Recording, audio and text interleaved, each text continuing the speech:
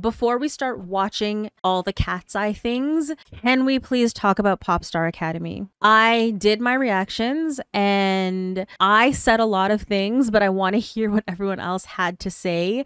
All of your feelings about all of it, like the series, how it was done, how they were training, and then it went into the survival show and what that whole process was. Which girls were your favorite? Which girls did you really like? Which girls did you not like? Which girls do you think shouldn't have been eliminated when they were, or whatever? The missions, the performances, how those went, and like what you thought about it, the drama. All the drama. Can we talk about all the drama? And the way it was edited too, like I don't even feel like it was all that much drama, but the editing was so shady. It made some of them look so bad, or it made it look so much more intense than I think it probably even was.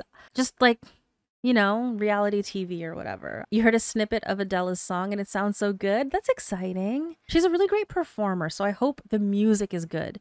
If the music is good with her performance ability, then I think she'll do really well. I think it was a bad idea to release it, and solo stans were victimizing Manon when they were all victims. Yeah, I don't think it was a bad idea to release it. Overall, their goal was to market KATSEYE and get people talking. And they did that, right? Regardless of whether or not they're having good conversations or bad conversations, everyone is talking about KATSEYE, and everyone is like, even people debating back and forth in the comment section. Like, as far as the company's concerned, all of that is good. No press is bad press, right? People have like really strong feelings about Manon either loving her or completely villainizing her. I don't think she deserves any of it. Like, not that she doesn't deserve love, but you know what I mean? Like that level of blind adoration or blind hatred. I don't think anybody deserves that. Like she is a human being like all of us are, and she was young. She was put into a situation that she's never been in before. She didn't have any experience with that world at all. She didn't have any training, and she got like thrown in after the fact. Like they were training her on her own back home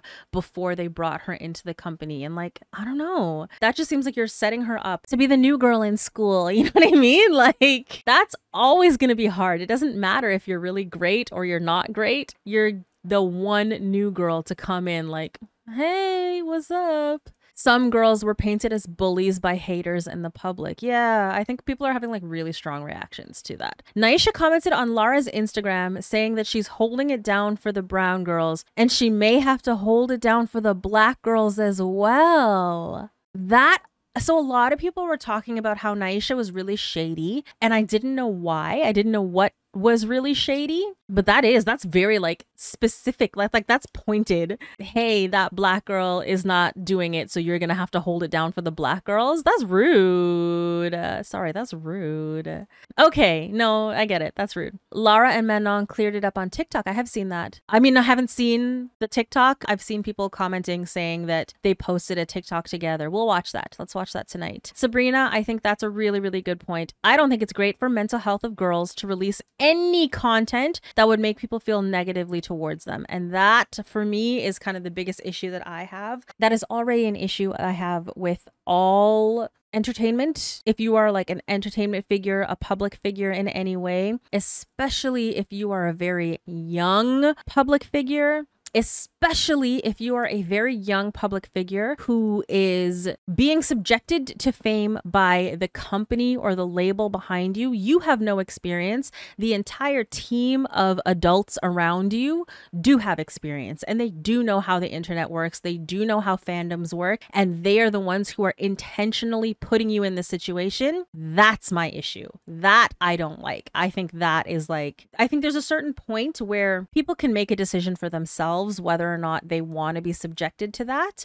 I don't think these girls were prepared for that, and I don't think they made like conscientious, mindful decisions about how they were going to be put in the public eye and what was going to be displayed and what, I guess, how they were going to be presented. And that sucks. That sucks to be like, oh my God, I just wanted to sing and dance. Like, I just wanted to be on stage and sing and dance and be an idol. And I know that fame is part of it, but like, whoa, this is intense. I don't think that's fair. Even you saw how much it was affecting them, just the comments when they went public and it was announced that it was a survival show and people were making comments on the missions. And like for the first time ever, you have the entire world talking about you and they're commenting on your body and they're commenting on how you look and your face and if you were cool enough. Like it's just like, whoa, that's intense. But then something like this series where people are taking things that you said and they're putting it totally out of context, or they're creating a narrative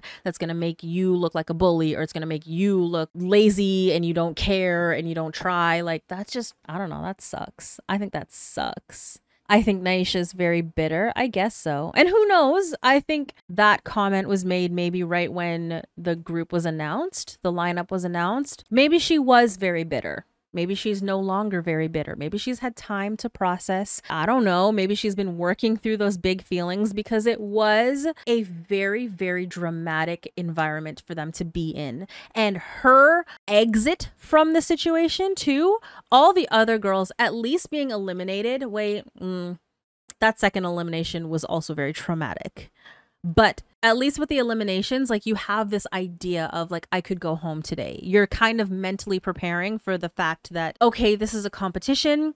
And if I don't get enough votes or I don't get enough points, I might go home. And that, like her, I think it was so drastic and abrupt and unexpected. She probably did not really get to process it the way that she needed to. So I would not be surprised at all if months later she was still bitter about it. I get it. I get it. Lara immediately unfollowed her. Wow. Anna, I think villainizing girls over things that happened 2 years ago is a bit much. I agree. Honey child, welcome, by the way. I feel like Naisha only said that because of what Adela was telling her, because you see, before Naisha left, her and Manon had a good relationship, unless she was being fake. Even that, I don't know. Like, I don't think anybody was being fake at any point throughout the show. You saw the girls getting along in certain scenes and then being really frustrated with each other in other scenes. And that's real. I think even when you are... Hi, Andrew. Thank you for the follow. I think even when you're in a situation where like somebody is frustrating you, you also live with them. You have to work with them every single day. You're eating your meals together. You're like spending your downtime together. You're always together. It's exhausting to like be mad at someone 24/7. You know what I mean? So you're going to be like, let's get along. Let's try to make this work. Let's have a good relationship. And someone commented on my video that a lot of the comments that we saw from the girls like being really irritated and angry and like annoyed with Manon was happening while they were talking to the therapist. It's like, hey, here's an environment where it is supposed to be safe for you to just like, what's on your chest? Let's talk about it. Let's get it out. Like, air your grievances. It doesn't mean that what you say in this moment is like the entirety of who you are or what you think or what you feel. That's the purpose of this space. What are the things that are bothering you or frustrating you? Let's get it out in the open and let's talk through it so we can move past it. That is the point of talking with a mental health professional. So to take that and then frame it as though that is the entire narrative and put that out on Netflix for the whole world to see, I'm like genuinely so bothered by that. Yes, of course, they all knew that there was a documentary series being created. They all knew that everything they did or said was being filmed and could be put on TV. But is it not super unethical to be like, hey, let's have you talk with a mental health professional to like work through the difficult feelings that you're having, and then we're going to take just those specific clips and put them on TV so that everyone thinks that's just the entirety of your relationship with Manon? It bothered me, y'all. It bothered me so much. Oh, it bothered me so much. And who knows, maybe it wasn't like an official therapy session, but it doesn't matter. It doesn't have to be an official therapy session. You've created what you have told us is a safe space, and then you made it the most unsafe thing ever. Like, how am I ever going to trust being able to open up to a therapist or a counselor or anyone ever again without feeling like this is gonna be turned against me and everyone's gonna hate me for what I say here?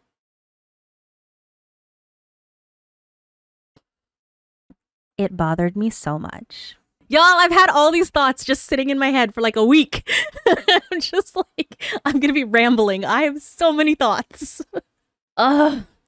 The fact that Naisha felt the courage to even type that up is crazy though. No, that's real. No matter how much she had not processed or she was having big feelings or whatever, I'm like, you went on the internet. The internet is out there for the whole world to see and it's never going to go away. Don't do that.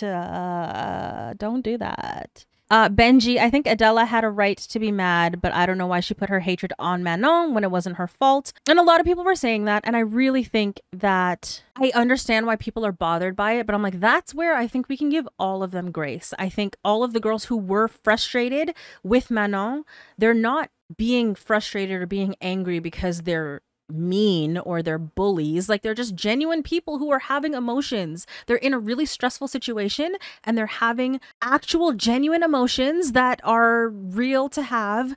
And when you're in a situation like that and you're having like all this anger, you want to place it somewhere, and not everybody is able to sit back and be like, let me reflect on what I'm feeling and what's at the root of this emotion and where is it supposed to be going and how do I work through it and who's at fault, who's not at fault. Like, in the moment, especially when I'm sure their schedule was just go, go, go, go, go like that, it's just going to come out. Sometimes it's going to come out on the wrong person, or you're going to blame somebody for something that's not their fault or whatever. That's a thing that happens. And if you can recognize it later on and talk about it and work through it and heal together, then that's okay. That's okay. We don't have to be mad at people for just being human, I think.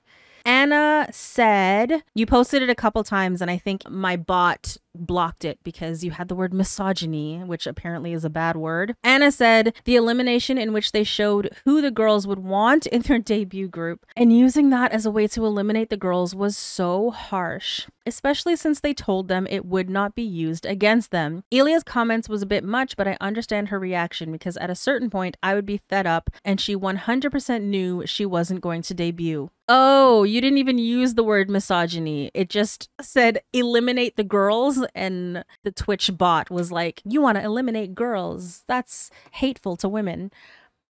Wow. Anyway, yes, I do agree. And I don't think that they necessarily used what the girls said to play into actually eliminations, but it just, they planted that seed to make the girls think and feel like, oh, the reason I got eliminated was because nobody wanted me here. I don't think they actually gave a shit what the girls thought about each other. They just knew it would stir up drama. And that is fucked up. All of it was so messed up. I hate it. Brooklyn's elimination was horrible. Benji, I agree. So traumatic. Like, why would you do that? And even so, we know there's always a lot of like tension and stress, and they want to make it like this big dramatic thing when there are eliminations happening. We know that happens. I really feel like the way that they did that, it was just too much. It was too far. It was too far. It was too much. It was rude. It was mean. It was horrible. It was horrible. Honey child, Adela was undeniably talented, but when you're building a global group full of diversity, as a blonde white girl, you're gonna have to do a lot more to stand out, and unfortunately, she couldn't. You know what? I have a lot of thoughts on that too. I'm not gonna say anything. Y'all tell me what you think. They're building a global group. Adela was a blonde white girl who was very, very talented. She got eliminated. Emily was a blonde white girl who was very, very talented, and she also ultimately did not make the group. I have thoughts and like theories, I guess, but y'all tell me, because I saw some people commented that during the show they were watching and they were voting as well, and they like intentionally did not vote for the blonde white girls. So yeah, I want to hear your thoughts before I go on another rant about that. Lord have mercy.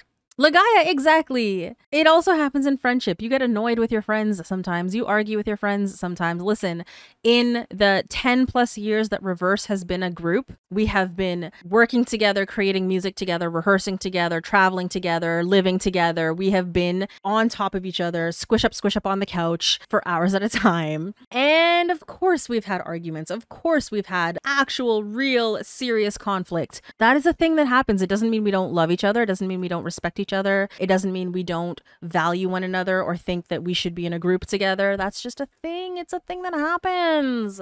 Honey child, I was just gonna say, You said the first mission didn't help her stand out. Anyone from the dance groups in mission 1 placed high. I think mission 1 was kind of dumb. I don't like the way that they did it, having 2 groups do vocals and 2 groups do dance. The idea was like, oh, it's gonna show your strength, but I don't think they did, because it's impossible to compare a dance performance to a vocal performance. It's like apples and oranges. What did you think about the scene where all the girls sat and had a talk?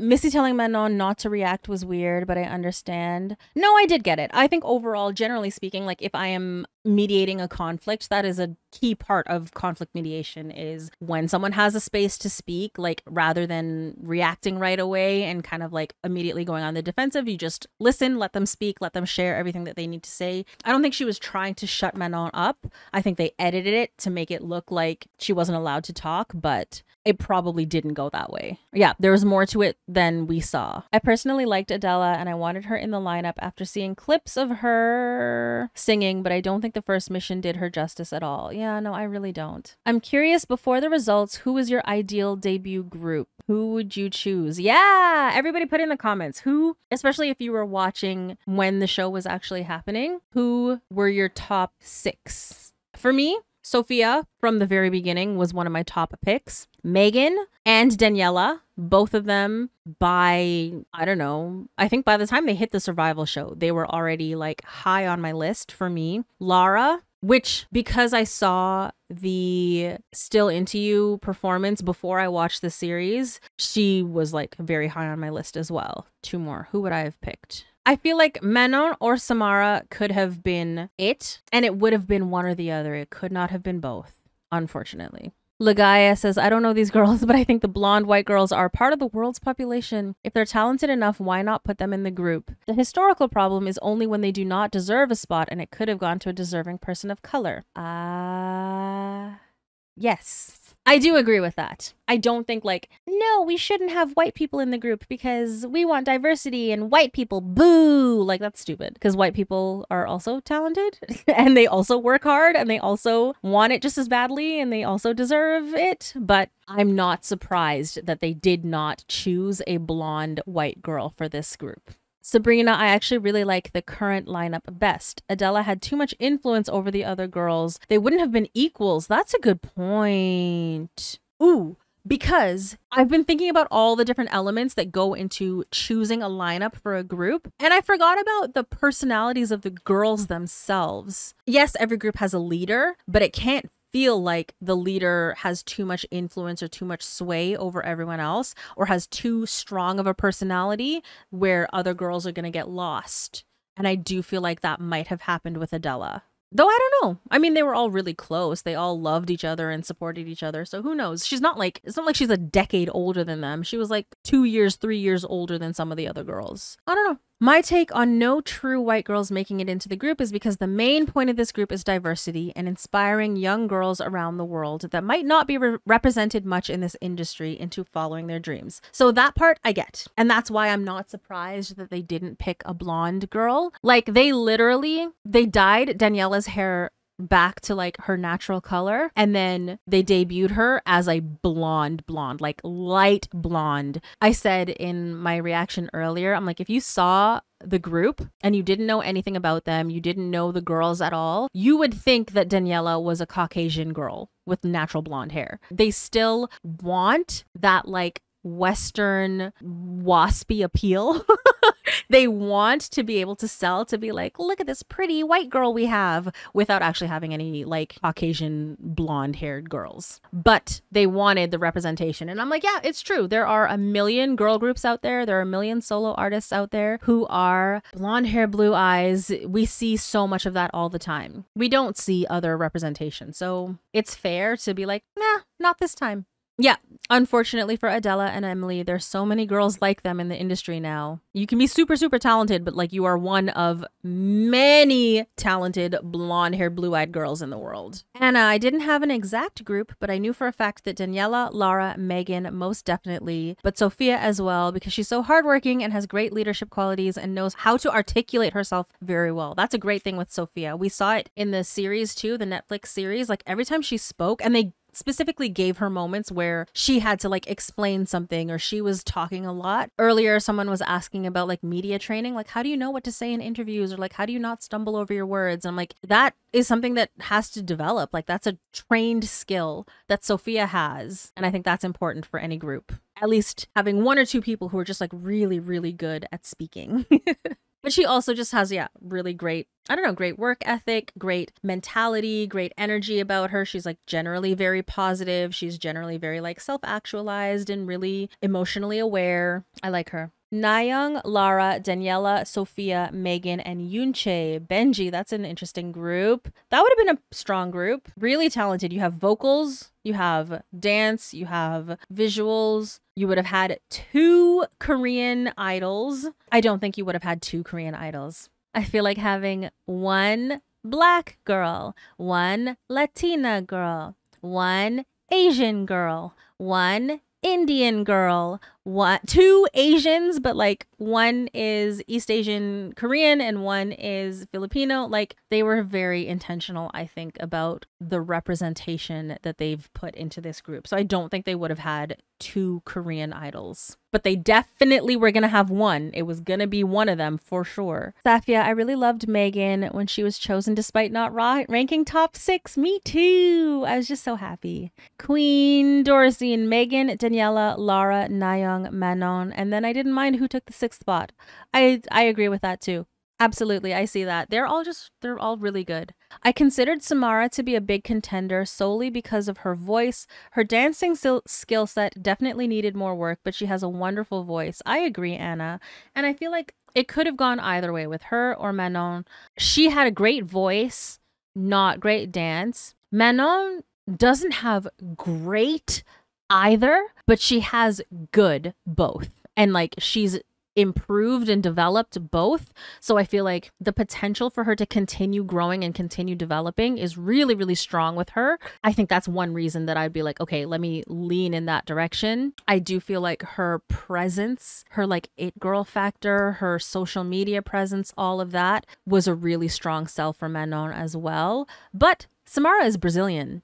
And in the same way that the Filipino community was really supportive of Sophia, the Brazilian fandom, they ride hard. So that could have gone in her favor too. It could have gone either way. I really feel like it could have gone either way.